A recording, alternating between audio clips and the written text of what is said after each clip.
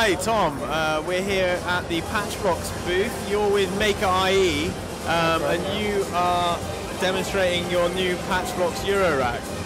That's right. So Maker.ie are a Dublin-based company. We've been developing the Patchblocks for Eurorack. So it's the same 10-bit digital synthesizer architecture, but we've added CV and gate control as well for the Eurorack market.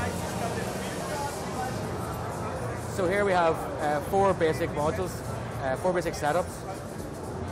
So in our first module over here, we've got a clock splitter. So it's taking a basic clock signal and dividing it by 3. We've got that then controlling 2 drum samples.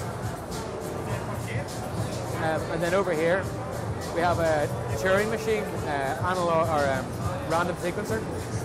So that's then feeding the 1 volt per octave oscillator, which we designed specifically for the Eurorack Patchblocks. So can we hear it? Sure.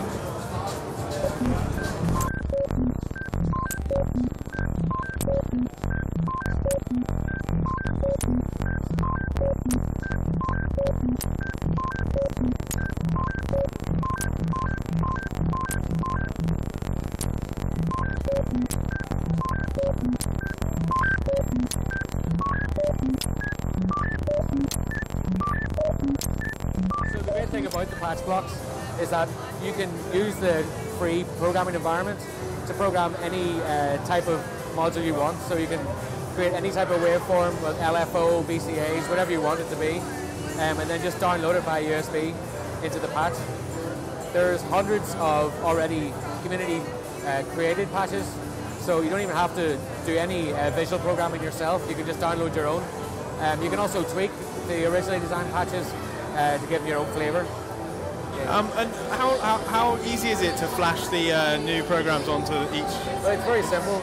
Once you have the patch on your computer that you want to download, you just simply take a USB lead, plug it in, press reset to prime the module, then you just download from the program, press reset again, and it's ready to go. It takes just 5 or 6 seconds.